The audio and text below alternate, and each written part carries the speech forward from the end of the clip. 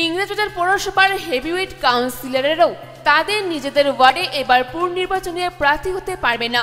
শুক্রবার মালদা 2 পৌরসভার আসন সংরক্ষণ তালিকা প্রকাশ করেছে জেলা নির্বাচন আধিকারিক। সেই তালিকা প্রকাশ হওয়ার পর থেকে তৃণমূল সহ বিভিন্ন দলের কাউন্সিলরদের ঘুম উবে গিয়েছে। তবে খুব একটা হেরফের হয়নি পুরাতন মালদা পৌরসভার আসন সংরক্ষণের ক্ষেত্রে। ওই পৌরসভায় মোট 20টি ওয়ার্ড রয়েছে, তার মধ্যে কয়েকটি ওয়ার্ড সংরক্ষণের তালিকায় এসেছে। তবে চেয়ারম্যান কার্তিক ঘোষ এবং ভাইস চেয়ারম্যান চন্দনা হালদার নিজেদের ওয়ার্ড থেকে দাঁড়াতে পারবেন। ব্যতিক্রম শুধু ইংরেজবাজার পৌরসভা সূত্রে জানা গিয়েছে, ইংরেজবাজার পৌরসভার 29টি ওয়ার্ডে যে সংরক্ষণ তালিকা প্রকাশ করা হয়েছে তাতে বর্তমান চেয়ারম্যান নিহার রঞ্জন ঘোষের 15 নম্বর ওয়ার্ডটি মহিলা সংরক্ষিত হয়ে গিয়েছে। ফলে তিনি আর ওই ওয়ার্ড থেকে আগামী পুনর্নির্বাচনে প্রার্থী হতে পারবেন না। এক্ষেত্রে নিহারবাবুর কোনো সমস্যা হবে না বলেই মনে করা হচ্ছে, কারণ তার পাশে 16 নম্বর ওয়ার্ডের নিহারবাবুর স্ত্রী গায়ত্রী ঘোষ তৃণমূল দলের কাউন্সিলর রয়েছেন। এই 16 নম্বর ওয়ার্ডটি এবারের সংরক্ষণের তালিকায় আসেনি। তৃণমূল সূত্রে জানা গিয়েছে, তৃণমূল পরিচালিত ইংরেজবাজার পৌরসভার চেয়ারম্যান নিহার ঘোষ তার নিজের 15 নম্বর ওয়ার্ডটি তার স্ত্রীকে ছেড়ে দিয়ে পুনরায় 16 নম্বর ওয়ার্ডে তৃণমূল দলের প্রার্থী হবেন। আমাদের শ্রদ্ধা জানাতে হবে, মানতে হবে। সেই সংবিধান অনুযায়ী যেটা করেছে আমাদের সবাইকে মেনে নিতে হবে। কি মনে হচ্ছে, আপনারা কি আগামী দিনে জানাবেন এটা? না, আমার নিজের একটা ওয়ার্ডের স্বার্থের জন্য আইনের বিরুদ্ধে আমরা যাব, এটা মনে সঠিক নয় আমি মনে করি।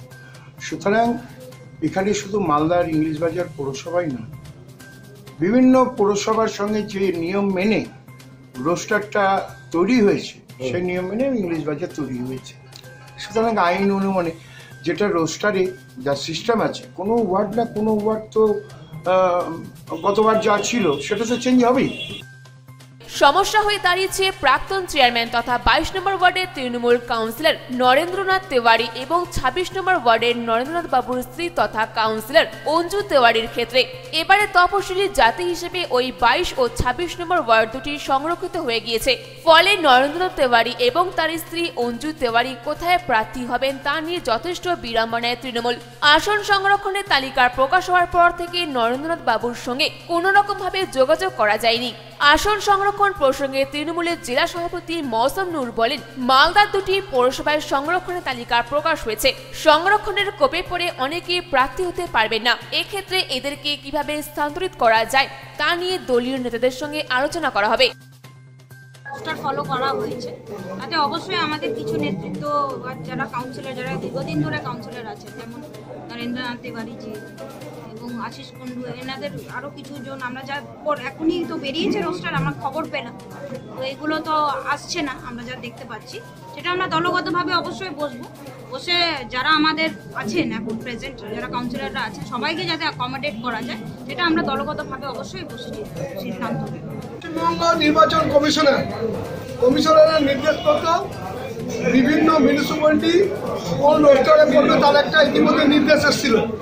আমাদের ইংরেজবাজার মিউনিসিপ্যালিটি গতবার 3 নম্বর রোস্টারে ভোট হয়েছিল, এবার 3 নম্বর রোস্টার হবে বলে সেই অর্ডারটা এসেছিল। 3 নম্বর রোস্টার হিসাবে আজকে এখনই আমরা জানতে পারলাম যে আমাদের ইংরেজবাজার এবং ওল্ড মালদারও রোস্টার বেরিয়ে গেছে।